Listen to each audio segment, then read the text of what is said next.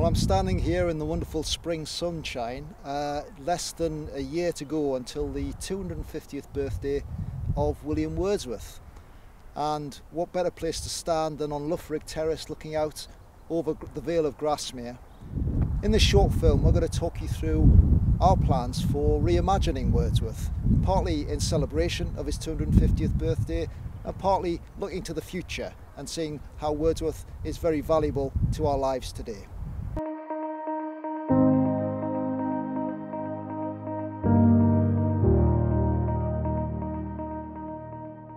Jeff, just under a year to go until Wordsworth's 250th birthday, and we're standing outside the place where it all began. I wonder what he'd make of this with the great tent over his little cottage. Amazing, isn't it? It is amazing, really, and to think that reimagining Wordsworth now, 128 years from the beginning of the Wordsworth Trust in 1891, is probably the biggest project that we've undertaken in our history. And I think one of the most exciting things for me is actually that to be able to, if we get it right, give people that sense of taking Wordsworth away with them and carrying his poetry out into the landscape that they come here to enjoy and get that spiritual uplift from. But then, not just when they're in the Lake District, but when they go home to Manchester or Birmingham or London or wherever, that they've actually got that little piece of Wordsworth with them. You can imagine crammed into this tiny little cottage, yet Wordsworth manages to write some of the greatest works of English literature while he's living there in these very domestic circumstances. He talked about the ideal lifestyle being plain living and high thinking, and that's pretty much what's happening here in the cottage. When the project is completed in April 2020, a new entrance and reception area will welcome you when you arrive. Poetry will be at the heart of your experience, and you will encounter Wordsworth's words from the very start of a visit. And to think that what happened in that little cottage, what, half a mile from where we're sitting, those poems are read world over, and we've got here the piece of paper on which they were first written. Yeah. You know, it's a kind of amazing, you've got to really stop and think that, haven't you? What does that really mean? That when you pick up a book of Wordsworth, an Oxford edition, anywhere in the world, any bookshop in the world, and you pick up and you read Wordsworth, and most of it perhaps was written here, the ones that we read, and the pieces of paper on which they were first written is in that library down there, and it will be in the new museum. I think one of the main ways that people can connect with the lives of the Wordsworths here is by seeing their original manuscripts. There's nothing more magical than looking at a notebook like Dorothy's journal or one of William's draft notebooks and seeing their actual words on the page and knowing that they were the ones that wrote those words there. And I don't think anyone can look at those and not feel some kind of connection to people that lived over 200 years ago. Before you enter Dove Cottage, a short film in the stable next door will set the scene and transport you back in time. Sensitive conservation work on Dove Cottage will ensure that it's in great condition for future years. Inside, the cottage will become more authentic and atmospheric, a step back in time in which you can feel a sense of both the everyday and the inspirational. So Wordsworth's relevance to me, you don't realise how important he is. I think all poets are connected to one another, and it was great to kind of investigate his work in context. So he wrote a lot of his best work while he was here in Grasmere. So I've been reading some of that work, the preludes and also the lyrical ballads, and also just doing some of the walks and understanding that he's, in many ways, he feeds into what a lot of contemporary writers are doing around nature and the importance of mankind and the importance of our connection to nature. And in many ways he does it quite gracefully. It's not like a separate project. He's observing the world and realizing our importance in it. And right now, as we're looking at climate change and other things, he was very aware of of modernization, but how that should not interrupt our connection with the nature and the world around us and our connection to one another. He was also a very passionate poet. He was also a political poet. He actually saw the French Revolution, and right now we're going through a lot of change in the world, and it's actually showing how a poet connects with the world around him. Yeah, this building that we know is going to become our new learning space, and it's perfectly situated, sort of bookending the Jerwood Centre at one end, the learning space at the other end, modern building, but this is the space that we know that will welcome school groups, it will welcome community groups, it will welcome local groups. I'm standing in what is going to be, in a few months, our transformed learning space. And what we're hoping to do is to bring some of the outside in. So the idea is that the inside will have lots of natural colours, lots of natural space, maybe even some tree branches. There'll be space to display bits of our collection, but also hopefully to display some of the artworks and the creative writing that children create while they're with us on site. If people left our museum and they just felt like noticing more as they walked, I mean, that would be a great outcome, wouldn't it, for a visit, as well as a pleasant day out.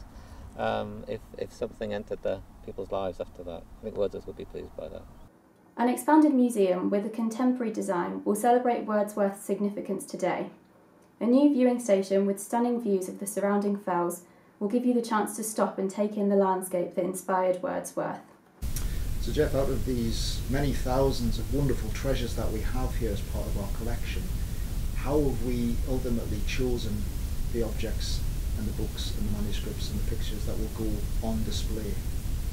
We've been guided throughout the process by the research that we've done in the many years that are leading up to this moment. And we know that people are very interested in the human stories behind the manuscripts and behind the poems.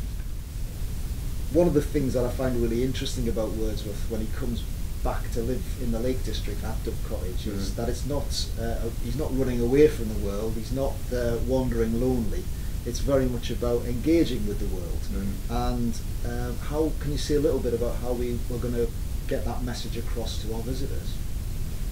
I think we, in our ambitions for all that we do, come back to Wordsworth's own ideas that he wishes that his poetry will live and do good. So how do we do that? And I think that there might be some museums you go to where you come away knowing a little more. A nice afternoon, that's all good. Well, we'd like to do that for sure. But perhaps our museum, our visit here, might just invite people to ask a question about the lives we live today. You know, if we lived a little closer to nature, if we did show a little empathy for others, if we did think about nurturing our own imaginations and our own creativity, well, could we make our worlds a little better? Could we make the world for other people and the natural world around us a little better as well? So it's not forcing people, it's just offering that invitation to reflect a little through Wordsworth's words and the life that he lived. A call to action, as it were. That's what Even though that action might be quite a small step, at least people are going away and actively engaging. I think for me the possibility of having a new gallery space in which we can share so much more of the incredible stories that we have here in the collection and really give people a chance to take a closer look and spend more time with the wonderful things we have here, that for me is just very exciting and I can't wait to see how it looks. A redesigned cafe and terrace overlooking Dove Cottage will be the perfect place to relax and enjoy a cup of tea in these unique surroundings. My heart leaps up when I behold a rainbow in the sky. So was it when my life began, so it is now I am a man. So be it when I shall grow old, or let me die. The child is father of the man I could wish my days to be, bound each to each by natural piety. A really exciting element of the Reimagining Wordsworth project has been all the different ways in which it's allowed us to engage with new people in different places, both here on site and around the world and around Cumbria. Here at Dove Cottage, we're developing a sensory garden in what used to be an outdoor farm area, which we hope will be used by school groups visiting and all of our casual visitors to the site to engage with Wordsworth's poetry in a much more sensory and active way, maybe sitting reading poems in the outdoor spaces, listening to the sound of the birds and feeling perhaps at one with nature. We're also developing a wildwood explorer area in the wood behind Dove Cottage, which will be a place full of Wordsworth's poetry and the chance to explore nature and woods in the same way that Wordsworth would have done when they lived here. Beyond this, we're looking to engage with new groups of people beyond those we've worked with before. Each year over the course of the project, we're engaging with healthcare professionals and Wordsworth academics through our shared skills project, a chance for us to bring poetry into the lives of people living in care homes and people living with dementia.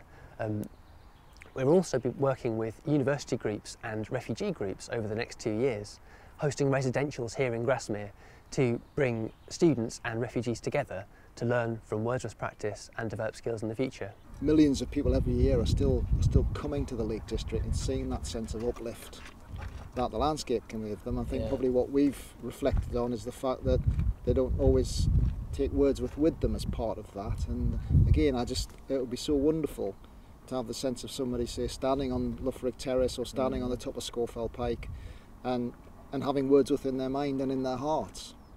While here I stand, not only with the sense of present pleasure, but with pleasing thoughts that in this moment there is life and food for future years.